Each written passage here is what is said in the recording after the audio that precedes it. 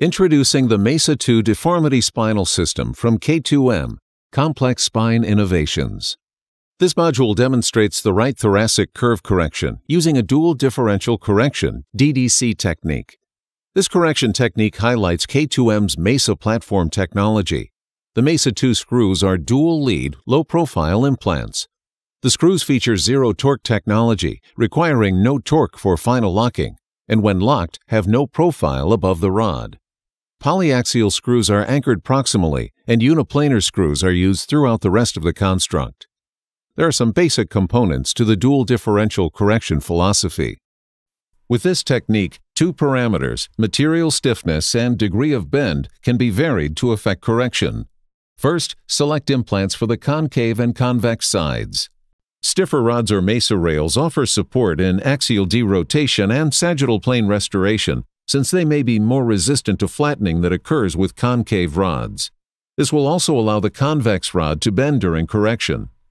Second, relative to the desired final kyphosis, the convex rod or rail should be underbent and the concave rod or rail should be overbent. The underbent convex rod or rail will provide the push on the convexity. The overbent concave rod or rail will help provide the pull out of the concavity during correction. Last, this technique requires the simultaneous placement of both the convex and concave rods or rails. Placing both rods at the same time and using the Mesa screws with the Mesa 2 crickets allows the correction forces to be shared over multiple levels. Apply 4 Mesa 2 crickets at the proximal end of the convex side of the construct. Then insert the appropriately bent rod through the crickets and loosely place the remainder of the crickets on the convex side. Slowly reduce the crickets on the convex side, working toward the distal end until the convex rod is sitting just above the inner collet of the screws. Fully reduce the top cricket to set a proximal foundation. Note, rotation will occur around the axis of this rod. Leaving the rod proud of the screw head provides freedom for rotation and reduces the potential friction. On the concave side, apply 4 crickets at the proximal end of the construct. Then, insert the overbent rod through the crickets and loosely place the remainder of the crickets over the top of the rod.